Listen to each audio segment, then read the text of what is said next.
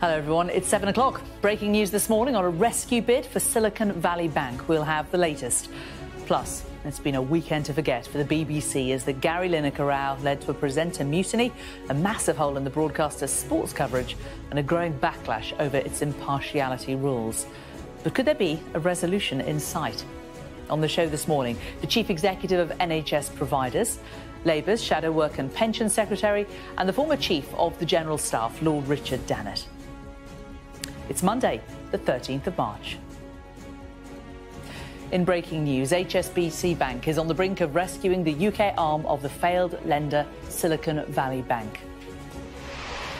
The BBC and Gary Lineker close in on a deal over an impartiality row after a tumultuous weekend for the broadcaster. Pressure grows on the BBC's chairman as the Prime Minister declines to back him. Richard Sharp was appointed by government before my time, before I was Prime Minister, through a rigorous process. Now that process is being reviewed again.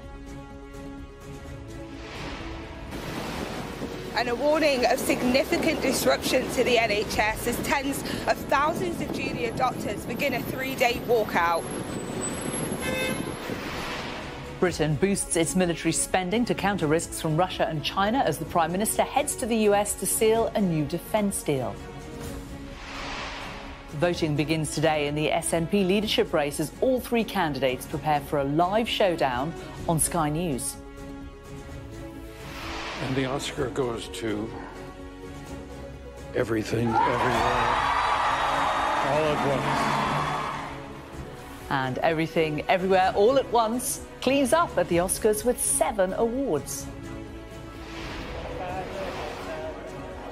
I'll bring you all the glitz and the glamour as the stars gather for the after party on Hollywood's biggest night.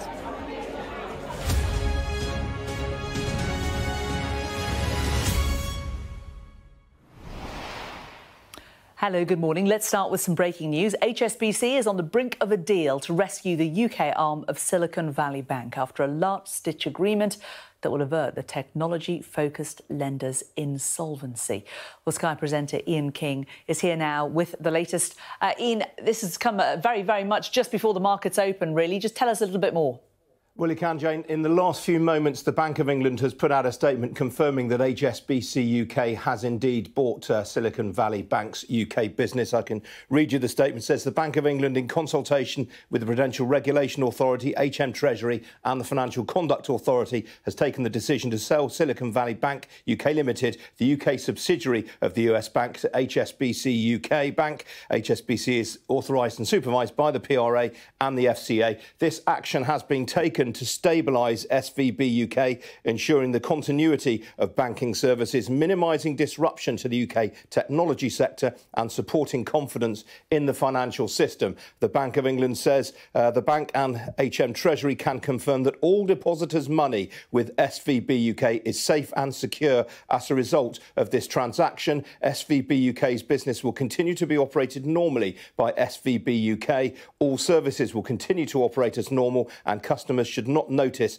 any changes. And the bank goes on to say customers can continue to contact SVB UK through the usual channels and borrowers should make any loan repayments to SVB UK as normal. SVB UK staff remain employed by SVB UK and SVB UK continues to be a PRA, FCA authorised bank. And then the final line of this statement from the Bank of England says today's announcement supersedes the bank's 10th of March statement that absent any meaningful further information, it intended to apply to the court to place SVB UK into an insolvency procedure. So that is the breaking news in the last couple of moments. The Bank of England confirming there that Silicon Valley Bank UK has been bought by HSBC UK. All depositors' deposits are safe and secure. The business will continue to trade as normally. That, of course, confirmation of a story that our colleague Mark Kleinman broke just a few moments before 7 o'clock there. I think this will reassure a lot of people. Silicon Valley Bank UK has some 3,300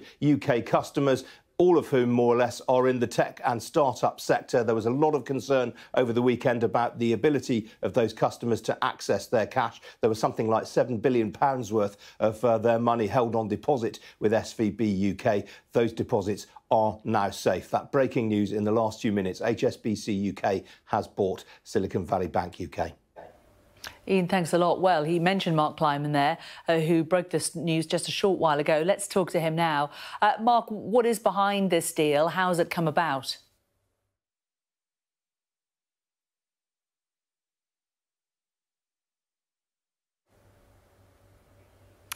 Apologies, we can't bring you Mark at the moment. Just to see if you can hear us. Mark? No, we can't bring him, but we will bring him to you later in the programme and he will give us all the nuts and bolts of actually how this deal came about.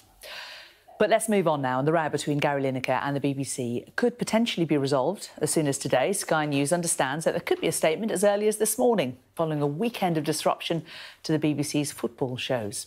Lineker did not appear on Match of the Day over the weekend. He was told to stand down from the role after he tweeted comparing language used to launch a new government asylum policy with 1930s Germany. Well, the BBC was forced to axe much of its weekend's football coverage as a number of presenters announced that they would not appear in solidarity with Lineker. Meanwhile, the row left the BBC's chair, Richard Sharp, fighting for his future after Rishi Sunak declined to offer him his backing. Mr Sharp was dragged into the controversy because of his close ties to government and the role he played when Boris Johnson was considering taking a huge loan when he was Prime Minister. The circumstances of his appointment are being reviewed. Richard Sharp was appointed by government before my time, before I was Prime Minister. With regard to his appointment, it's right that that's done independently and rigorously. That process happened before I was Prime Minister, had nothing to do with me, and at the time was conducted with all the way that it should have been. Now, that process is being reviewed, but the Independent Appointments Commissioner has appointed a leading barrister, I believe, to review that process. Right that we let that continue.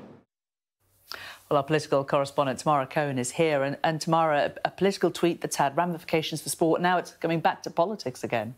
Absolutely. Sky News is understanding that there could be a statement as soon as this morning from the BBC. And we reported last night that there's increasing confidence around those close to Gary Lineker that it will be resolved to his satisfaction today. So we wait to see what happens in the coming hours. But it will be regarded by many in the Conservative Party, who, of course, were furious about this tweet when it came out last week as a climb down by the Director General, Tim Davie, because, of course, Gary Lineker has not apologised and has had a great deal of support for standing up for what he believes in. So there's going to be an outcry from some Conservatives if he is reinstated to present Match of the Day again next weekend, which is what we expect will happen. But, of course, on the other side of the spectrum, you've had Labour and the Liberal Democrats saying that it's been the BBC that has mishandled this and given in, they say, to government pressure. So I'm sure we'll see more clashes along those lines today, as, of course, the real issues here, this illegal migration bill that the government is bringing forward, is going to have its first debate in Parliament today. It's called a second reading. There may well be a vote on it later today. And I think we're already starting to see, as well as stinging criticism from opposition parties, some Conservative jitters about some of the content of the bill and whether it's actually going to really work in allowing people to be removed within 28 days, which is what the government says it will do. OK, so you'll bring us latest on that and anything that we hear about Gary Lineker. Thanks a lot, Tamara. Well, also today, junior doctors in England will walk out, the start of a 3-day strike in the ongoing dispute over pay. The British Medical Association says that they have no option but to strike, while the government has called the decision disappointing. Well, let's take you through the numbers. Over 36,000 junior doctors who are members of the BMA voted in favour of strike action. That is 98% of the members who were balloted. The strike action will last 72 hours. It will begin this morning and end on Thursday morning. And during this time, BMA doctors will not attend any shifts. Well, the BMA says junior doctors have had their pay cut by more than a quarter since 2008, and they want a full pay restoration amounting to an increase of around 35%, which the government has called unaffordable. NHS England says the action is expected to see some of the most severe disruption of health services to date. They say emergency and critical care will still be prioritised.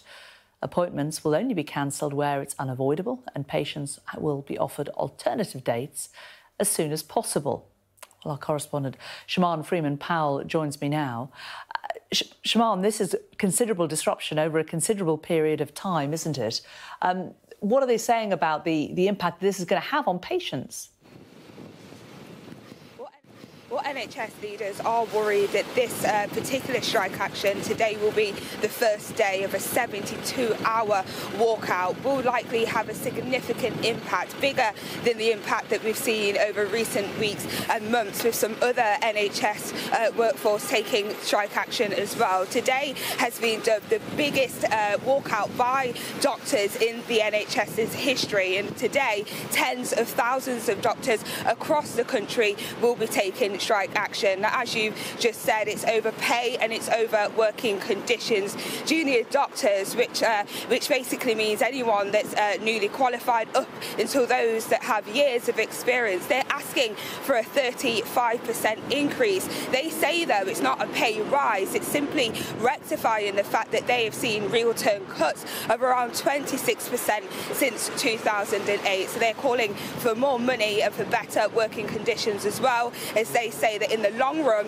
it will help patients. However, the government says that this is unaffordable, and they've said that they are very disappointed that the BMA have opted to take strike action rather than sitting around the negotiating table like some of the other NHS unions have done. However, the BMA points out that in other parts of the country, so in Wales and in Scotland, that strike action has been paused, and that it's the Westminster government that are refusing to actually negotiate this. But as we already know, there are huge waiting lists already for people trying to get treatment on the NHS. It's a waiting list of around 7 million people waiting for procedures, and so the NHS leaders are worried that this 72-hour strike action will only make that worse. OK, Shaman, thanks very much. We're going to be talking to a representative from junior doctors a little later in the programme. But let's remind you of the breaking news this morning. The Chancellor, Jeremy Hunt, has confirmed that the government and the Bank of England have helped facilitate a private sale of the UK arm of the failed lender Silicon Valley Bank to HSBC. The move will protect deposits without taxpayer support. In a statement, the Chancellor said the UK's tech sector is genuinely world-leading and of huge importance to the British economy, supporting hundreds of thousands of jobs. I said yesterday we would look after our tech sector, and we have worked urgently to deliver on that promise and find a solution that will provide SVB's UK customers with confidence. It's budget week, so don't forget that as well. Now, Rishi Sunak has pledged to increase the UK's defence spending by nearly £5 billion over the next 2 years to counter emerging threats from hostile states. The Prime Minister made the announcement during his trip to California, where he's meeting his US and Australian counterparts to discuss the expansion of nuclear-powered submarines under what's known as the AUKUS Pact. Our Deputy Political Editor Sam Coates has been travelling with the Prime Minister and sent this report. Travelling over 5,000 miles, a Prime Minister trying to get attention. At home, his government announcing a refresh of foreign and security policy costing £5 billion. But he's abroad, going to San Diego on the US West Coast to explain why he's spending more on defence. He's just one of the world leaders here in California boasting about military might because of threat not just from Russia, but China too. It's clear that the world has become more volatile, the threats to our security have increased, and that's why we're investing £5 billion more in our world-beating armed forces over the next 2 years and increasing our defence spending to 2.5% of GDP so we can continue to be a world leader when it comes to defence and keep our country safe. A massive and controversial deal set out today to build and sell nuclear-powered submarines to the Australians, helping an ally in the Pacific dealing with China on their doorstep. Leaders wait years for the kind of photo opportunity which Rishi Sunak will experience later today, standing shoulder to shoulder next to the US president, talking about their importance on the world stage. But there's no quick fix to global security. This is a poker game between superpowers.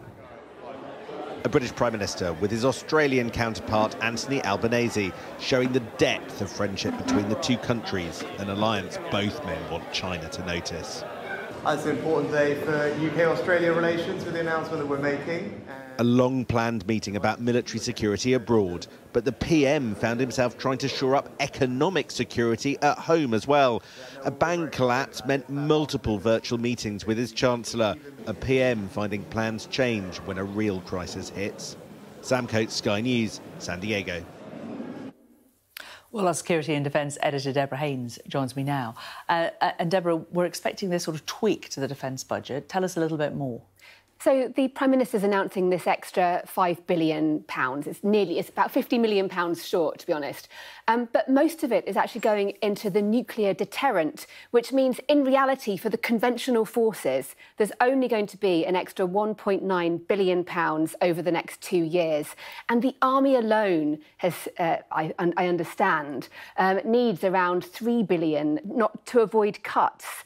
And so, while, yes, of course, any new money is welcome, this is not enough. And this commitment to increase the defence budget spending to 2.5% of GDP has no time frame. So unless it has a time frame that's meaningful, the MOD planners can't really use that to rely on for long-term planning. And what about the impact of China? We're hearing about that's obviously going to be a big subject that they're discussing there at that meeting with Albanese. But is the UK government going to change its language? Yeah, well, this integrated review refresh, it's a refresh of a policy document that was published 2 years ago. It does seem as though it's going to have a bit stronger language on China. Previously, it described China as a systemic challenge, and now the language is talking about an epoch-defining challenge. It will reaffirm this idea that China poses the longest-term state-based threat to UK economic security, but it's not going as far as all-out saying China is the kind of state threat that the UK regards Russia as being, which is still the fundamental top priority. OK, Deborah, thanks very much. Well, as Western leaders meet to finalise these defence pacts, as we've been saying, China's President Xi Jinping is also being discussed, and he's given his final speech to the country's annual parliamentary meeting known as the National People's Congress. The president used part of his address to focus on the country's military, which he says needs to be converted into a Great Wall of Steel. Our Asia correspondent Helena Ann Smith has more from Beijing. This is the Great Ceremony Hall within the Great Hall of the People in Beijing. This is China's equivalent of Parliament. It is the place where this country holds its moments of grandest theatre, and today has been no exception. What we've seen here today is the closing ceremony of what's called the NPC, the National People's Congress. Theoretically, this meeting is about setting legislation and potentially even changing the constitution in practice. A lot of things have been decided behind closed doors. And the session finished with a speech from the president, President Xi Jinping. The strongest applause from the delegates came when he spoke about Taiwan. He reiterated the desire to reunify, as he calls it, the country of China, that China has a right to do that, and that was met with applause. Noticeably, though, he didn't repeat language we've heard from him in the past, where he says that China reserves the right to take any means necessary to reunify Taiwan. That wasn't repeated, which is actually interesting. It's sort of slightly less chest-thumping than we sometimes hear. But he did say that China needed to convert its military into what it called a Great Wall of Steel, which is a really interesting message for the West. In a week, there has been a lot of tough rhetoric about that increasingly tense standoff with America. And it comes, interestingly, today on the very day that Rishi Sunak is in America meeting with Joe Biden and the Prime Minister of Australia to discuss that AUKUS defence pact. That is a pact that China finds very provocative. It sees it as the West trying to expand its influence in this region. So that message will not have gone unheeded. Helen Ann Smith there. Now, a night to remember that went without a hitch. Everything, Everywhere, All at Once. Well, it won Everything, Everywhere, All at Once. It dominated this year's Oscars, winning 7 awards out of all of its nominations. Well, Sky's Katie Spencer joins us now from the Vanity Fair after-party red carpet event. Katie, I feel enormously underdressed. You look absolutely amazing. You're blending right in. What has been the reaction to the evening and the awards, and how have they gone down? Look, this is always an exciting event because you get the stars turning up with their awards. You get to handle a little gold statuette, as I have just a moment ago. James Friend, who was one of the few British winners tonight who won for cinematography, he's just gone inside now. But look, it wasn't too good a night for British successes. But it was a night of tears, a night of thanking the mums, and a night of stars breaking into song, as Martha Kellner reports now. And the Oscar goes to Everything, Everywhere, All at Once. Everything, Everywhere, All at Once. Everything, Everywhere, All at Once. Everything, Everywhere, All at Once. A film which takes place in the multiverse and on the big night one in almost every dimension. A story about bagels, tax audits and hot dog hands. But at its heart, a celebration of an immigrant family, recognised with a record number of awards for an Asian-led cast. For all the little boys and girls who look like me watching tonight, this is a beacon of hope and possibilities. Michelle Yeoh made her on-screen debut 37 years ago, and this was her first Oscar nomination and win. Her on-screen husband, Ke Huy Quan, returned from a 2-decade break from acting and took the Best Supporting Actor award. My journey started on a boat. I spent a year in a refugee camp. And somehow, I ended up here on Hollywood's biggest stage. This is the American dream. From one winner who fled the Vietnam War as a child, 2 minutes later, Jamie Lee a first Oscar for his co-star, who grew up in Tinseltown and became Hollywood royalty. In the tightly contested Best Actor category, Brendan Fraser beat Irishmen Colin Farrell and Paul Mescal to the punch for his portrayal of an obese man in The Whale. He then paid tribute to his fellow nominees. You laid your whale-sized hearts bare, and it is my honor to be named alongside you in this category. After Will Smith's slap on last year's host Chris Rock, the Academy parachuted in a safe pair of hands in Jimmy Kimmel. And in his opening monologue, multiple nods to that show-stealing moment. If anyone in this theater commits an act of violence at any point during the show, you will be awarded the Oscar for Best Actor. But this wasn't a controversy-free zone. There was mention of this year's outrage about a lack of recognition for female directors. How does the Academy not nominate the guy who directed Avatar? What do they think he is, a woman? The Academy will be pleased broadcasting resumed as normal this year, with no major hiccups. But it was this victory for Asian cast and crew that set these awards apart. Martha Kellner, Sky News, Hollywood. Well, look, you might not be able to see, but you can certainly see the big crowd over here of people filming on their phones as Michelle Yeoh has just walked into the Vanity Fair party. She is, of course, the woman of the hour. In that speech, she talked about dreams coming true, about this being history in the making, the first British Asian actress to win that leading actress award.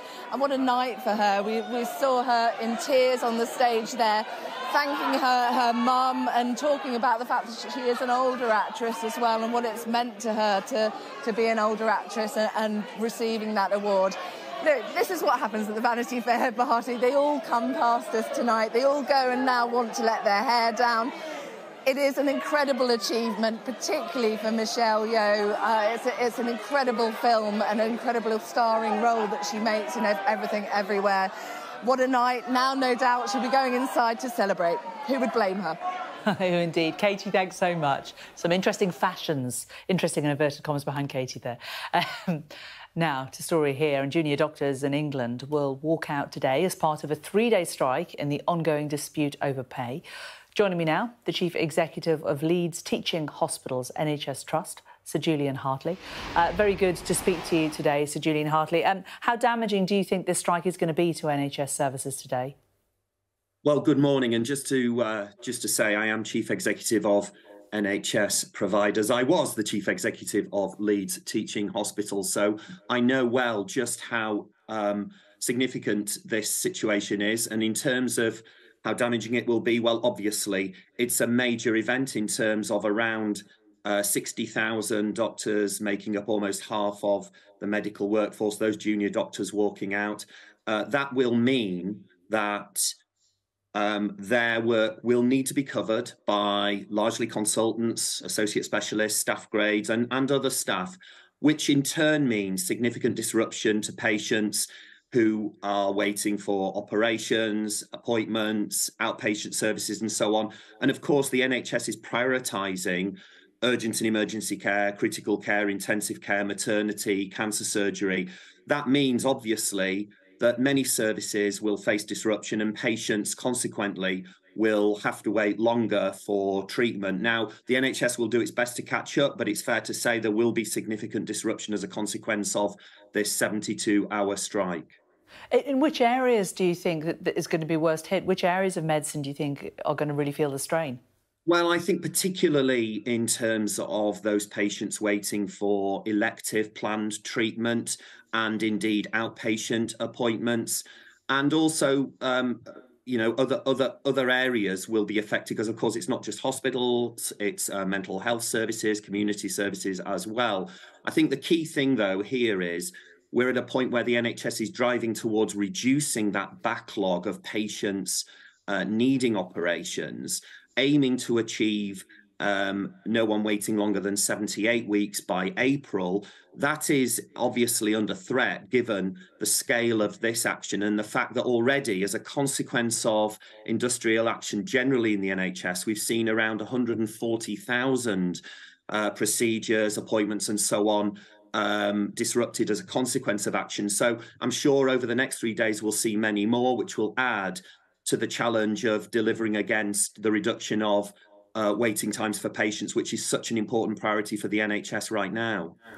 And those cancelled and rescheduled appointments that people may have had to wait a really long time for, and then having them cancelled at the last minute, it's quite cruel, isn't it? What would you say to those people affected?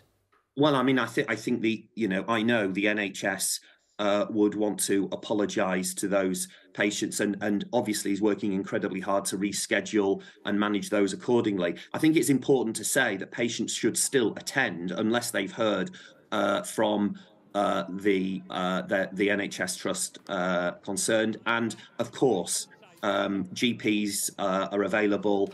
Patients should still access healthcare as usual, call 999 in an emergency. But for non-urgent cases, obviously, GPs are available and indeed consider using the 111 service. But the impact on patients is significant and we can't underestimate that, which is why we want to see a resolution to this action. And in the same way that other health unions are in negotiations with government, we want to see exactly the same take place for junior doctors.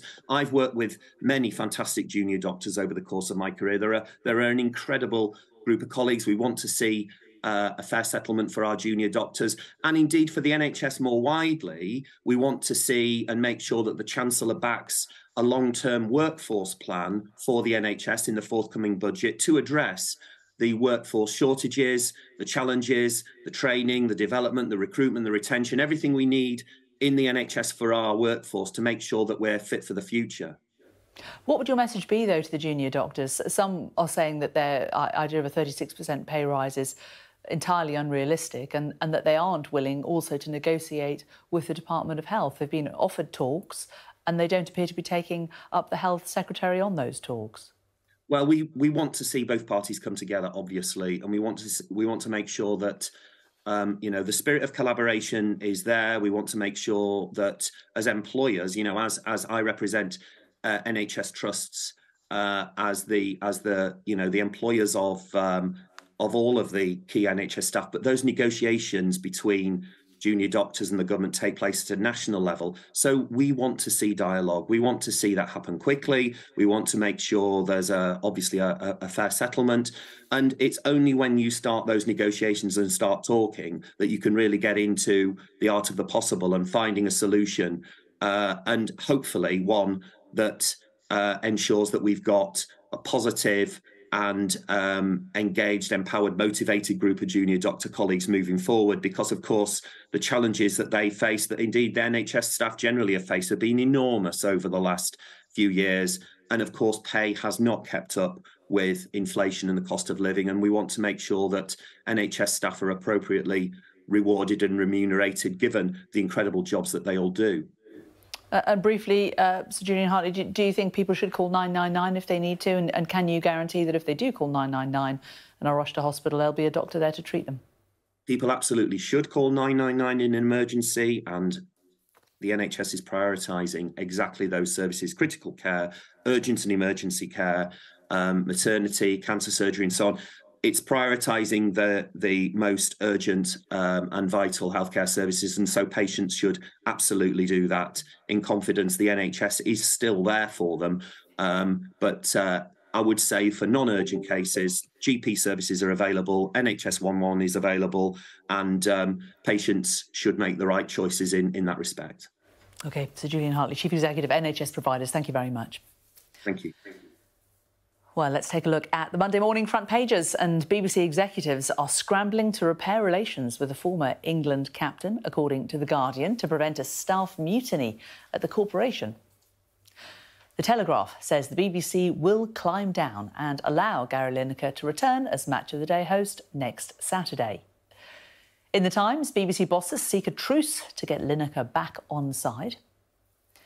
Away from the Lineker and BBC row, the Daily Express reports that the Home Secretary, Suella Braverman, has told police forces they must focus on solving crime rather than investigating woke complaints. Time for the weather. Now, the UK's three largest conservation charities, the National Trust, the RSPB and WWF, have joined forces to campaign to arrest the decline in UK nature. The charities' campaign aims to show people how important nature is and what we can do to save it. Research suggests that more than 3/4 of Britons are worried about the decline in nature, but the charities say there is only just enough of the UK's natural world left to save, and that doing so will require leaders, the public and businesses to all work together.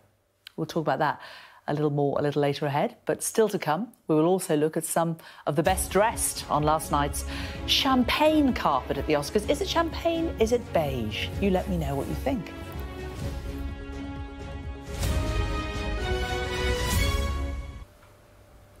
Now, it may have been a champagne-coloured carpet, but that certainly didn't stop celebrities' red carpet looks at last night's Oscars. Let's take a look at some of them.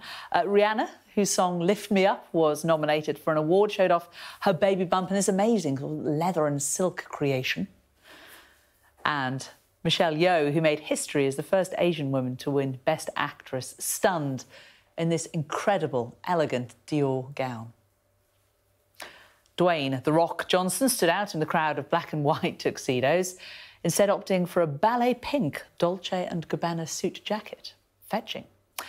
And Malala Yousafzai, whose film Stranger at the Gate was nominated for Best Documentary Short Film, was certainly shining bright in this sequined Ralph Lauren gown. Really beautiful.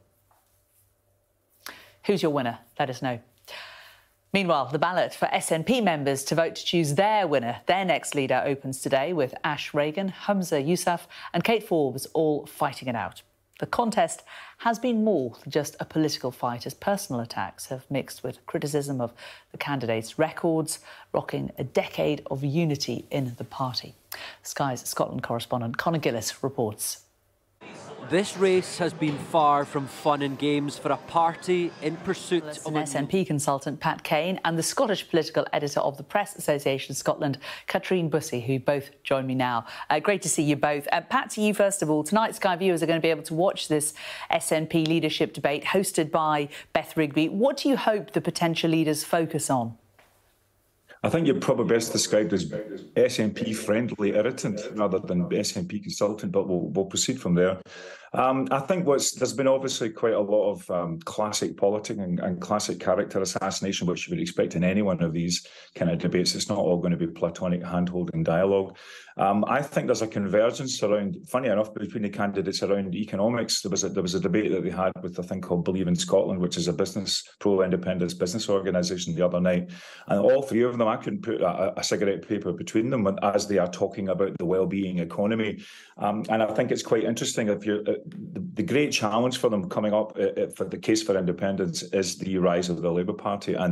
But there's two aspects to that, one of which is the Labour Party are stealing quite a lot of independence policies, things like the National Investment Bank and Green New Deal. But on the other side, as Rachel Reeves was saying this morning, she thinks the SNP are paying too many taxes. So that will allow independents to say, when it comes up to a plebiscite, these are just watered-down Tories, the Labour Party. You don't want to vote for them. If you want to be back in Europe, you want to be reconnected, get out of Brexit and be reconnected with the EU and on a whole other set of fronts, that they will be able to say that the Labour Party is on the right of centre, or soft centre right. That will be one of the edge cases that I think will be made for saying that independence is urgent rather than something that takes 5, 6, 7 years to bring about. OK, so the economy and the rise of the Labour Party for you. Katrine, what do you think? I mean, it seems that a lot of the focus has been on trans rights over the last few months. Has the party now moved on from that? I don't think it has, to be honest. The SNP, as well as these televised leadership debates we've been seeing, the SNP have been running a series of hustings events for party members. There's been, I think, 8 or 9 of them so far. I've watched a few of them, and the issue of the gender recognition reform bill has come up at most of them, and it is an issue on which the party and indeed the candidates are massively divided. So it is a moment when the SNP going forward has to pick a side. It has to come down and decide which side of the fence it is on this really controversial issue. Pat, you've already nailed your colours to the mast. I understand that you're backing Hamza. Why do you think he is the right candidate to lead the SNP forwards right now? Because I think that there are a number, as I said, there are a number of big plebiscitary democratic tests that are coming along. And I think continuity with what the SNP has done in the past is going to be essential in terms of handling those. You know, for example, we don't know whether the Labour majority is going to persist. There might be a progressive majority in which the SNP play a key part. So I think there has to be a sense in which the leader can carry the case of independence, but can also deal with the situations that are coming up and unavoidably coming up. I mean, the great element of the SNP is that it's supplanted the Labour Party in the affections of the Scottish people. A resurgent Labour Party is always a challenge to that theory of the SNP, how the SNP is successful. So I think a continuity candidate with a certain amount of energy to redefine the independence case is a good idea. Ash is not up to scratch, in my opinion, and Kate Forbes is fatally flawed by her statements about acting on her free principles when it comes to gay marriage, and that she would have voted against that. I think that's such a hostage to fortune. She'll be constantly attacked on the moral case from day one of her leadership. Are you according with your own moral principles by being a liberal modern person? The answer is quite difficult for her.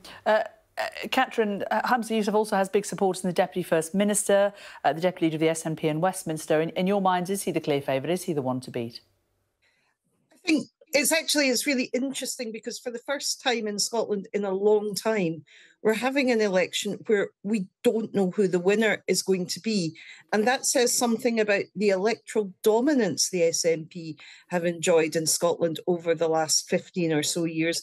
But I think it also says that there's been something of a lack of succession planning within the party for when Nicola Sturgeon has stepped down. And as Pat said, there are real differences between the candidates on not perhaps so much economic issues, although I think some of those are there. There are differences on the social issues. So I think there is a real choice for members who are the people who will make this decision. Hamza Yousaf, yes, is very much the preferred candidate of the SNP establishment, and we're seeing that with the likes of John Swinney and the Westminster leadership team, both Mary Black and Stephen Flynn, the new Westminster leader of the SNP, have come out and backed Hamza Yousaf.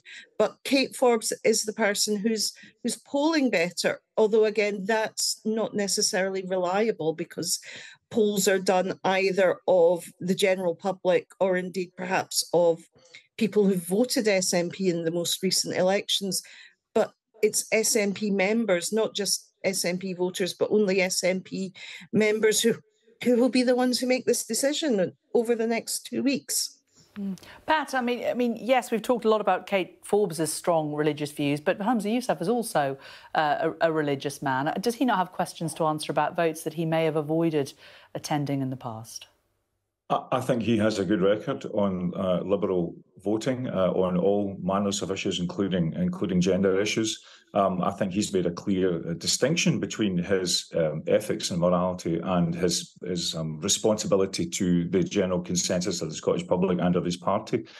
I think Kate started off with, what do you say? Politicians are too candid about what motivates them sometimes. That would be something we wouldn't necessarily ask for, but I think she was, and I think that there's a real fear that a kind of independence which was moved away from in the Salmond and then the Sturgeon era, which is the idea this isn't an ethnic case, this is a civic case, this is a progressive case, this is a utilitarian case for independence. I mean, I know Kate is extremely has great chops in terms of her economics. You know, she's Oxford graduate and business graduate and so forth. But I think this isn't a modern Scotland that is being appealed to here. This is a Scotland that people thought we had been loosened from the grip of. And we're at least able to have a kind of plural liberal discussions. Yousaf, I think, has demonstrated he's capable of doing that. I think there are doubts about whether Kate Forbes is. Finally, Catherine, what about Ash Regan? I mean, what does she have to do to cut through with voters, do you think? Ash Regan's very much the outsider in this contest. I think she will appeal to a certain element within the party. You know, she's talked about how she's the outsider, so she's working harder to get her point of view across. But I think for most people, she'll be known as being the one person who's quit the SNP while they're in government on a point of principle. And I think, you know, she quit the SNP government to vote against the gender recognition reforms. And I think that will very much be her core support. I think she is very much the rank outsider. It's going to be a fascinating leadership campaign. Thank you both so much for joining us, Pat Kane and Catherine Bussey. Thank you.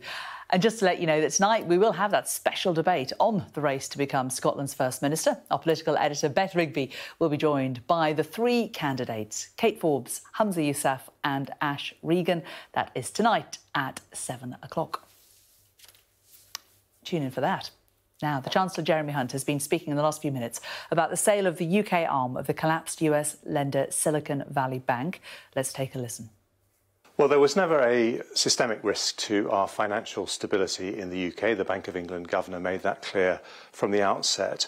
But a number of our most promising and important technology and life science companies had their money with Silicon Valley Bank in their UK branch. So we've been working over the weekend. I've been in constant contact with the Governor of the Bank of England, the Prudential Regulatory Authority, the Prime Minister, to work up a solution. We do now have that solution. A sale has been agreed to HSBC, which is Europe's biggest bank, one of the most creditworthy institutions in the world. And what that means is that all those really important companies that had deposits with Silicon Valley Bank UK can access their deposits, can access normal banking services as of this morning. It's a very important outcome. No taxpayers' money has been used, and I think it's a result of a lot of hard work. But I also think it shows that the UK has great resilience in its financial system, that we're able to step in with one of our biggest UK banks in a situation like this and protect a very important sector. It has been a weekend of frenzied activity, we know that. Why was it so important to get this done quickly? Well, when you have very young companies, very promising companies, they're also fragile. They need to pay their staff, and they were worried that as of 8 o'clock this morning, they might literally not be able to access their bank accounts. Some of them only had bank accounts with Silicon Valley Bank UK. And so for that reason, we were faced with a situation where we could have seen some of our most important companies, our most strategic companies, wiped out, and that would have been extremely dangerous. We have built, over the last decade, the third largest tech economy in the world, after only China and the United States. So it's very important to us as a country that this sector thrives, and that's why the Prime Minister, the Bank of England, were all rolling our sleeves up over the weekend to make sure we had a solution.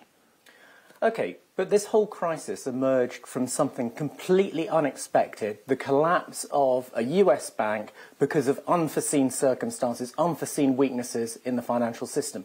How concerned are you that there might be other similar situations brewing up inside the financial system? Well, we always have to watch everything that's happening everywhere in the world when it comes to financial stability.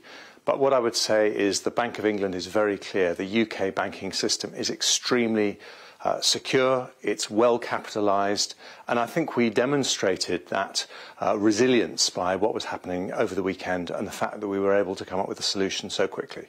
And the final question, why did you push for a sale? There were other options on the table. Well, we were keen to make sure there was a solution that protected our tech sector, protected these companies. We were neutral as to what that solution was, except for the fact, obviously, we did not want taxpayers' money to be used.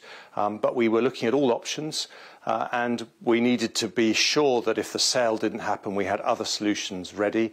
That's why it was important to do a huge amount of work on a variety of solutions over the weekend. Well, the Chancellor, Jeremy Hunt, there explained the government's rationale between getting involved in the collapse of SVB Bank and what they've done over the last few hours.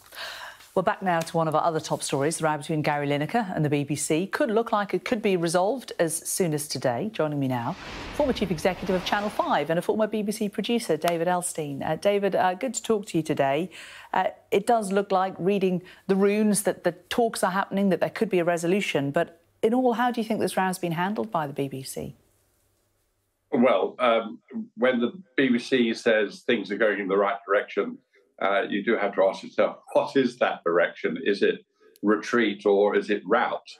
Clearly, the BBC has been taken aback by the way that Gary Lineker has been supported by his fellow footballing community pundits, commentators, etc., some of whom don't even believe he's breached the BBC's editorial guidelines, which is clearly not the case. And the way it's being resolved, as far as we can see, is that the BBC will agree to revisit those guidelines, and maybe Gary will say either sorry or I'll be more careful in future, or maybe he won't. He's not shown much inclination to do so until now. And what is your feeling? Do you think he has broken the guidelines?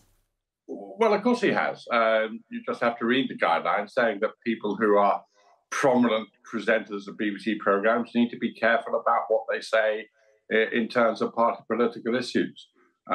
He doesn't think that should apply to him. Quite a lot of other people agree with him, but I suspect a majority of the public might agree with him. But the BBC has this problem, which is it's a unitary organisation. All its programming is meant to observe the rules of due impartiality, as it's called in the legislation. Most importantly, news and current affairs. But the difficulty is, what latitude does that give other bits of the BBC, entertainment parts of the BBC, sport, comedy, whatever it might be, if their freelance contributors happen to have strong political views? And I'm sure Tim Davie, the Director General, thought he had sorted it out with his new guidelines, but clearly he hasn't. Do you think the BBC is being even-handed, though? Because, of course, other tweets have been brought up, and Alan Sugar tweeted just 3 months ago quite a political tweet about Mick Lynch.